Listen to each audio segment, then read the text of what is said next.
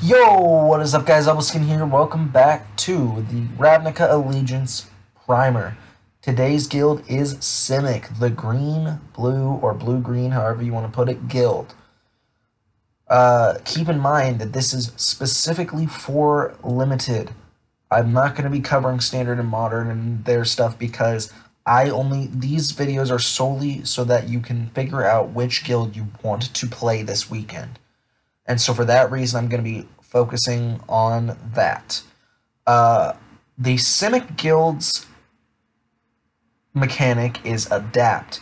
Adapt allows you to pay a certain amount of mana, depending on the card, to put a certain amount of +1/+1 counters onto a creature if that creature does not have any +1/+1 counters on it already.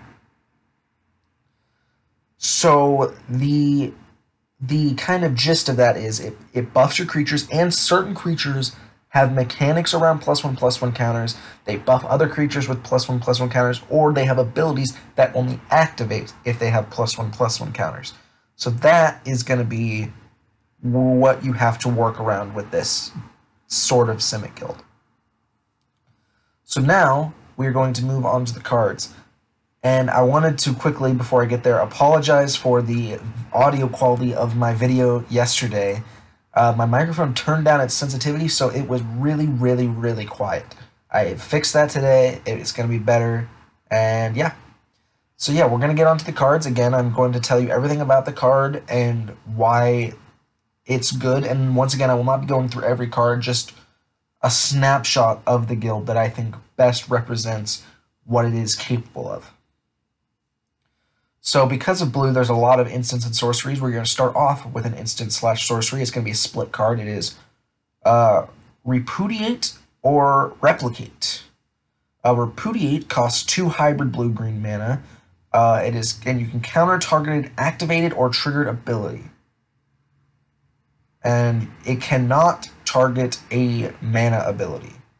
So that's basically, it's going to work mostly on tap abilities, but what I hate about this is that it can't target a mana ability, therefore it can't counter Adapt. So if you're up against another Simic deck, that's going to be difficult. Replicate for green, blue, and 1 allows you to create a token that is a copy of a target creature you control. This one I like, because there's a lot of creatures that do cool things, that have cool abilities, and a bunch of them, only like 2 of them are legendary. So you want to just keep holding on to that, and that's sick. And so I think 9 times out of 10, you're just going to hold this and then replicate on your turn, and then just keep Repudiate in case you need it. And that card was printed at rare. Next, we have Biogenic Ooze. This is my single favorite card in the entire set. I know I said that yesterday about the Angel, but I have changed it to this one. Biogenic Ooze is a 2/2 ooze creature for 3 and 2 green. When it enters the battlefield, you create a 2/2 green ooze creature token, and at the beginning of your end step, you do put a +1/+1 counter on each ooze you control, and you can pay 3 green and 1 to create a 2/2 green ooze creature token. Basically, what the saying is minimum on your first turn that you play this, you have 2 3/3s for 5. That is a ridiculous thing. And this thing, if not dealt with quickly, is going to get obscenely out of hand. And with +1/+1 counter synergy, based on other cards in this deck, this card, even though it's printed at Mythic, if you pull it, it's going to win you a lot of games. And I'm really excited to see, even if I'm not the one that pulls it, I really want to see this card in action and see how it plays, especially in a limited format. Next up, we have Incubation Druid. Incubation Druid is an elf druid that is a 0/2 for 1 and green, and you can pay 3 and 2 green to adapt 3 to put 3 +1/+1 counters on if it does not have any +1/+1 counters. And you can tap it to add 1 mana of any type that a land you control could produce, or if it has a +1/+1 counter on it, add 3 mana of that type instead. The only drawback to me for this card is the fact that unless you have other cards that we will get to later, you need to pay 5 mana to get to that 3 mana threshold, and that's a lot of it. That's an entire turn's worth of mana, and so this card is very slow. However, in limited, because the format is slow, this is actually going to work fairly well for you. So I definitely, it is printed at rare. Again, I think this is a very theoretical game-ending card if left unchecked because of that just instant ramp that you get from it. Next up, if you like anthropomorphic sea creatures, Simic is the guild for you. We have the Sharktocrab. Sharktocrab is a 4/4 fish octopus crab for 2 a green and a blue printed at uncommon, and you can pay 2 green and a blue to adapt 1. And whenever 1 or more +1/+1 counters are put on it, tap target creature an opponent controls, and that creature will not untap during its controller's next untap step. I like this card just because it's hilarious. I just the thought of a fish octopus crab just like trying to kill somebody is just insane. But again, this has a lot of +1/+1 synergy, especially if, like I covered in the Gruul thing, if you can give this creature Riot, as soon as it enters the battlefield, you can tap something down. And so I think this is a very good card to have printed at uncommon to get a little bit more of control while still getting a 4/4 body out of it. Next, we have the Combine Guildmage. Combine Guildmage is a 2/2 for a green and blue. This is printed at uncommon, but this is also a very good card in this set. You can pay 1 green and tap it. This turn, each creature you control enters the battlefield with an additional +1/+1 counter. Pretty good, right? Additionally, you can pay 1 and blue to tap it to move a +1/+1 counter from target creature you control onto another target creature you control. Remember that Sharktocrab? Now you can tap things for 2 mana. And you can tap 2 mana and that, move a +1/+1 counter from a creature onto Sharktocrab and tap something down. So this is where that whole moving parts synergy really helps this deck out. And with this card being printed uncommon, and with cards like Sharktocrab being printed uncommon, that's not all that unfeasible that you pull both those cards and get to use them. Next up, we have Furled Mystic, another uncommon. It is a 3/2 for 2 green and 2 blue with Flash. When it enters the battlefield, you may counter a target spell.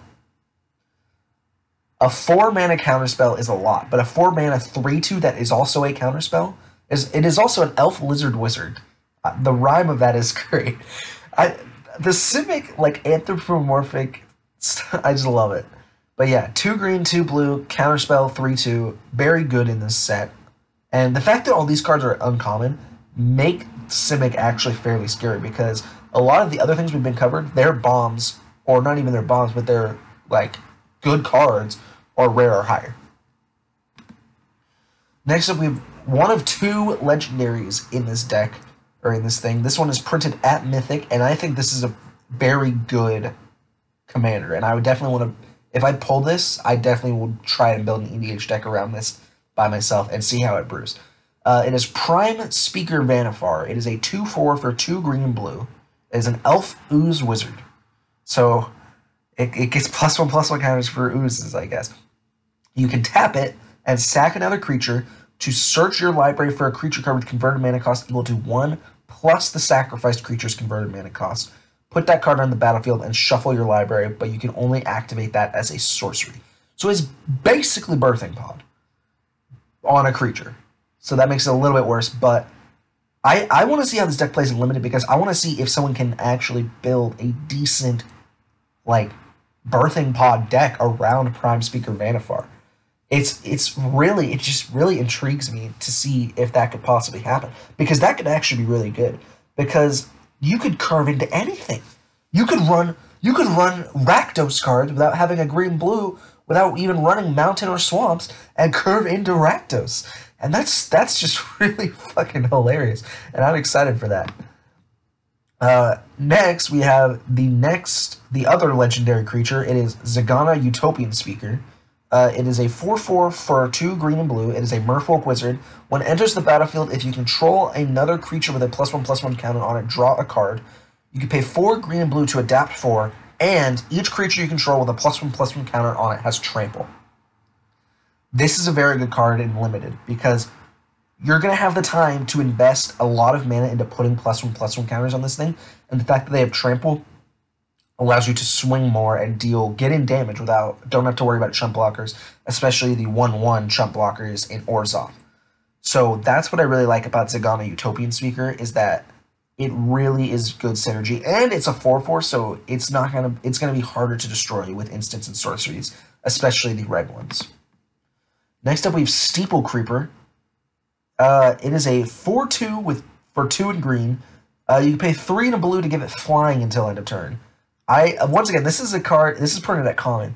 This is also a card that's really good because of 4 mana to you're basically, unless you're playing against like Orzhov or in some cases Rakdos, like if you're up against Gruul or Azorius, you're basically paying 4 mana to deal 4 damage because, like I said, Gruul does not have a whole lot of things to deal with flyer, and Azorius is really dependent on getting the white flyers in order to be able to deal with this.